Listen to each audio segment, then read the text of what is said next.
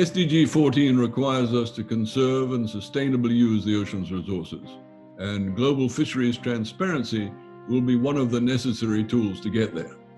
Transparency requires the sharing of information, and in the year 2020, this must be done through digitalization of information on both fishing and fishing-related activities. The ocean is the mother of all life on this planet, and it will sustain us if we give it the respect it deserves. But we have to treat it right and cease our polluting and harmful ways.